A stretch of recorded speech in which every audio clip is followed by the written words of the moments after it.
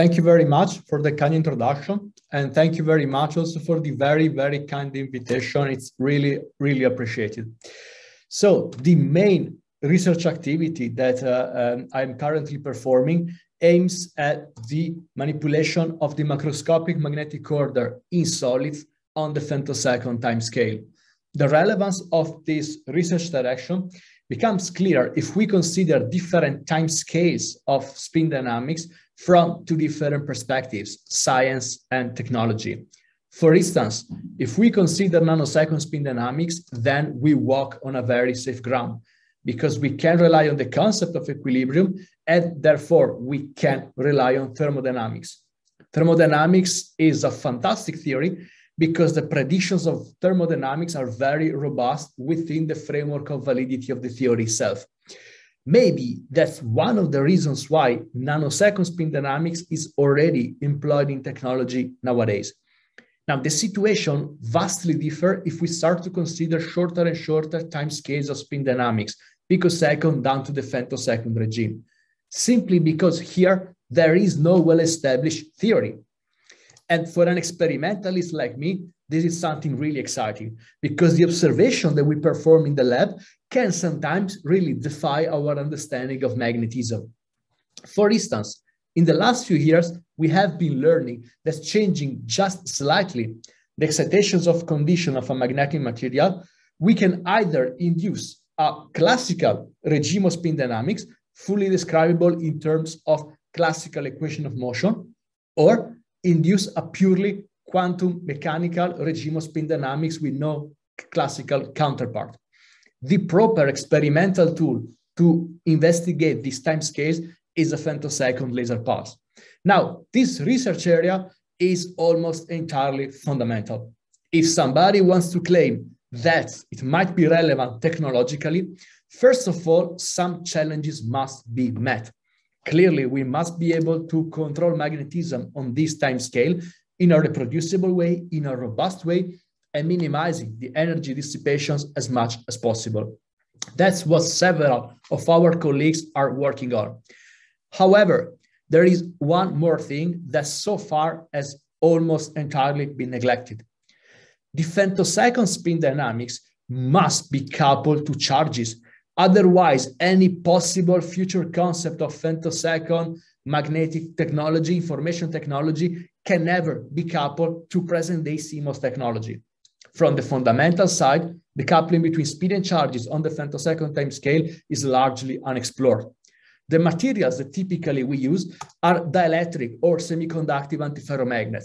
So there are no free electrons and therefore no Joule heating, and the materials are antiferromagnets. So the spin dynamics is here intrinsically by nature dramatically faster than in a ferromagnet, and that's why we really want to study antiferromagnets.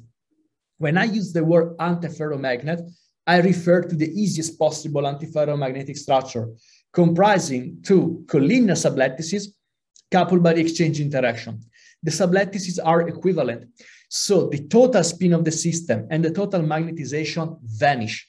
We have to introduce another quantity as order parameter, and typically we introduce the Néel vector or antiferromagnetic vector L, which is defined as the vectorial difference of the two sublattices. So it's this blue arrow here.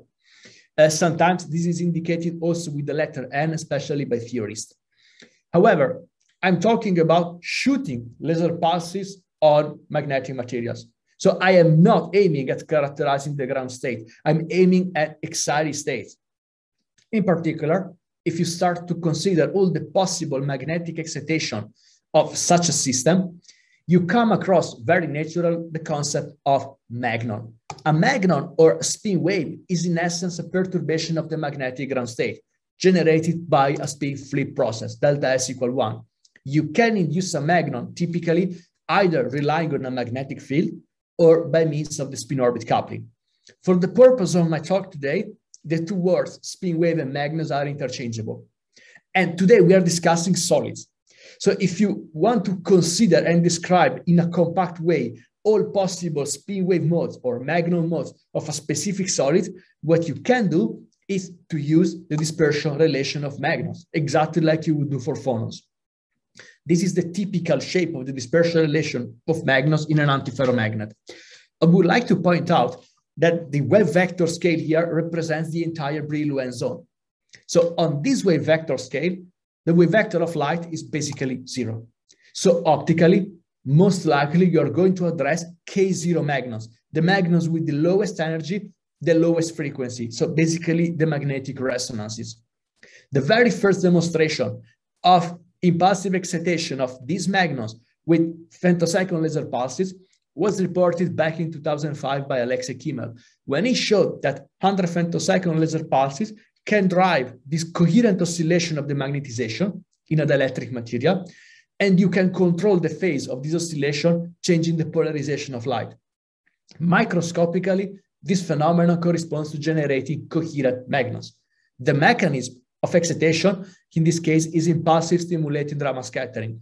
I'm not going to discuss this today. If there are questions, I will be glad to take them. I just want to point out that we are talking about light scattering. Light is not absorbed, light is scattered. So the photon energy that you employ doesn't need to be resonant with any transition. It can be tuned to the transparency region of the material. Now, if you use this concept and you push it a little further, you can even induce magnons at the center of the Brillouin zone in the total absence of heating of electrons and the lattice. And that's what back then we call zero dissipation regime.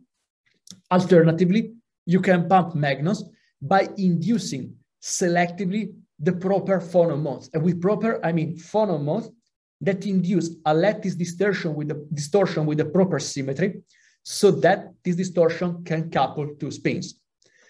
Alternatively, some other things that you can try to do pumping K0 magnons is even reverse the magnetization in dielectric ferrimagnets. This can be done on a time scale of 30 picosecond, even with a single laser pulse, as demonstrated in this rather recent paper. Moreover, that is something that we actually found out very recently. It is possible in very thin film of garnet, thin, I mean 70 nanometer thin garnet, it is possible to excite K0 magnons and to increase the frequency of the resonance up to 20% of the value, because the laser pulses are inducing strain waves that modifies the anisotropy. And this is a concept that very recently we discussed and published together with the group of Stefano Bonetti, who works both in Stockholm and the University of Venice. Another approach to the excitation of magnons is the so-called resonant pumping.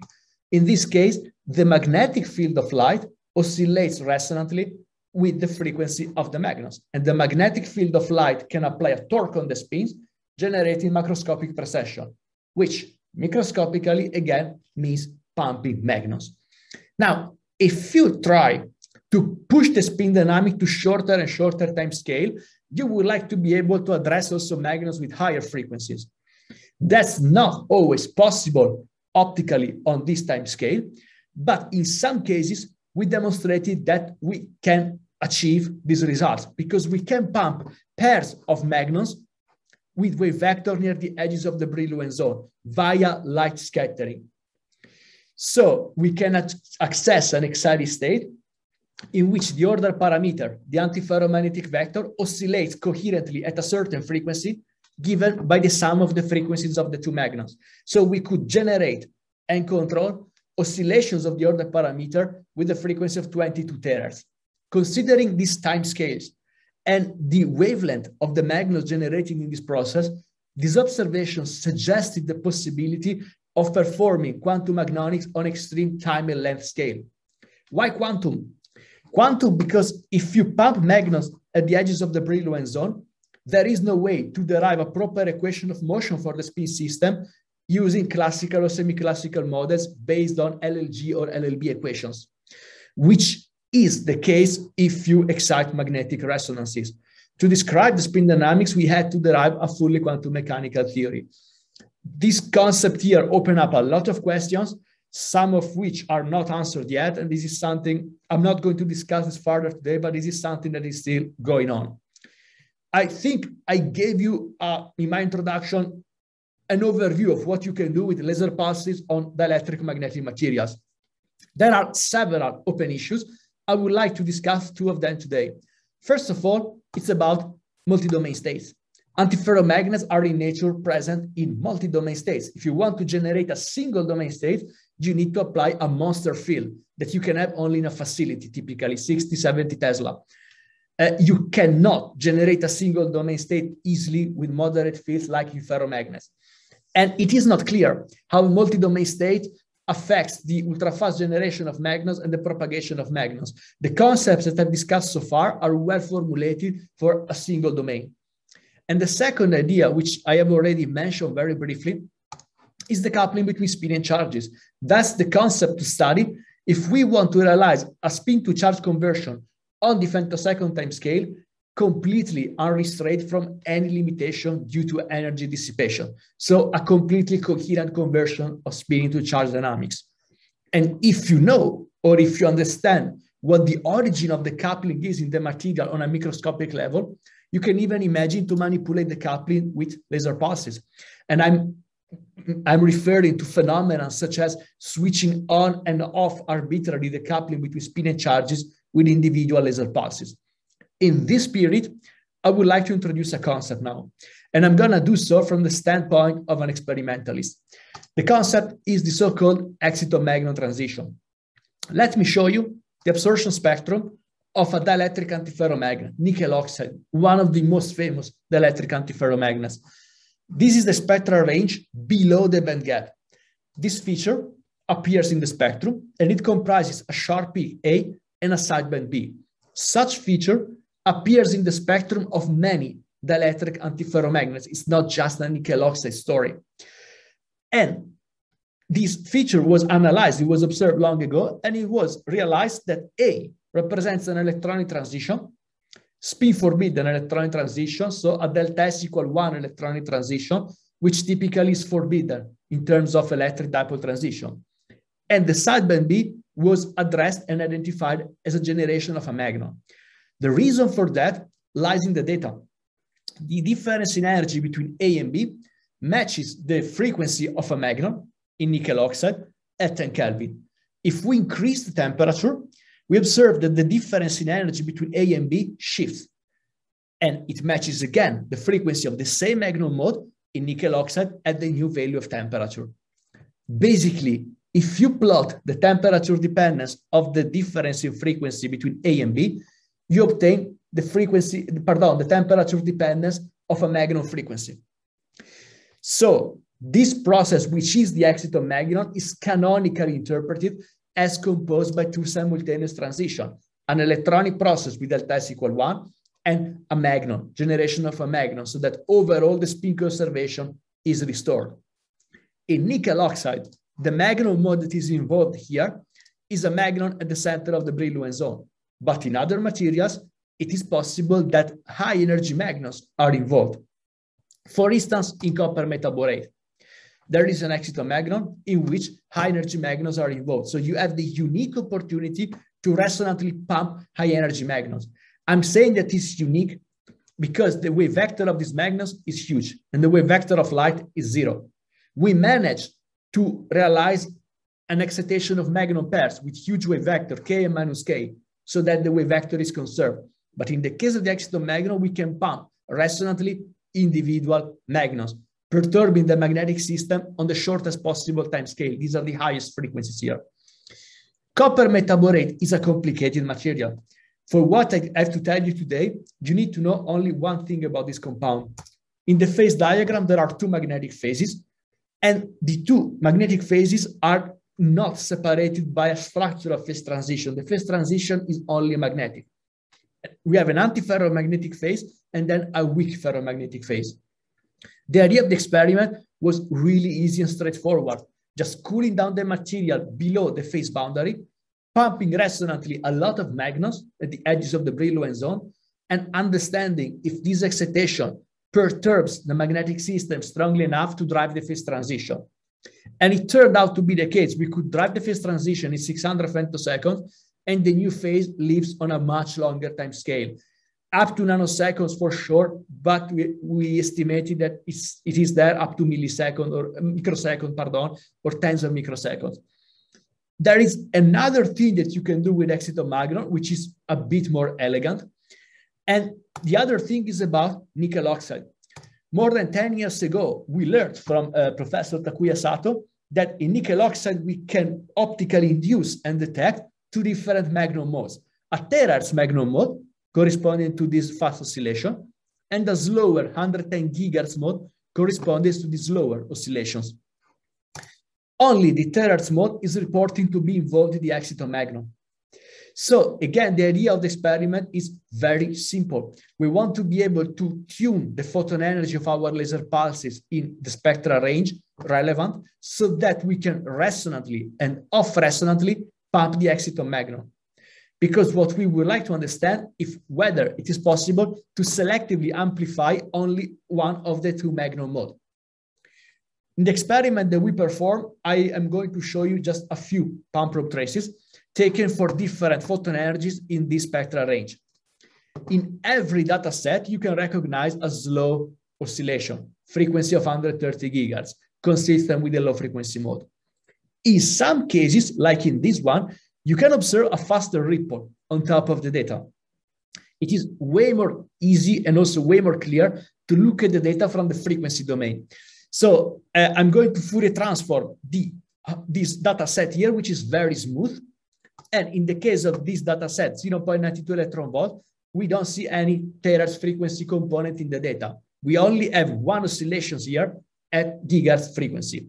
But in the case of the 0.97 electron volt data set, this faster ripple corresponds to a frequency component of 1.07 terahertz, which is the frequency of the high frequency mode. So now, for every photon energy that we measure, and we measure for many more photon energies, we can extrapolate the amplitude of the two frequency components of the signal. And we can plot them as a function of the excitation energy, so that we have the entire spectral dependence of the high frequency mode in blue and of the low frequency mode in green. I'm also showing here the absorption spectrum of the material for the sake of discussion. If we pump fully off resonant, we don't see terahertz Magnons. Okay, if we pump resonantly, we see the strongest signal in terms of high frequency Magnons. The resonance is narrow. We see strong signal on a broader spectral range because our laser pulses are femtosecond, so ultra short, which means that intrinsically they're broadband. And the width of this blue box is exactly quantitatively the bandwidth of our laser pulses. So basically we observe this feature convolve with a Gaussian with this bandwidth. We can increase even more the photon energy, and in so doing, we still have terahertz Magnons, but with reduced amplitude. And the reason for this is that we are pumping the phonon sidebands. If you pump phonon sidebands of an excitonic transition, you are still pumping the exciton in the end, but you also involve in the process the lattice. So some photons of the pump are absorbed and goes into the lattice, and that's why the excitation is less efficient. And again, if we pump off resonant on the other side, we see nothing. Okay, this is really straightforward. So we can follow the profile of the resonance and amplify the terahertz Magnons. It is fine. It's a resonant drive. It is not a purely dissipative mechanism.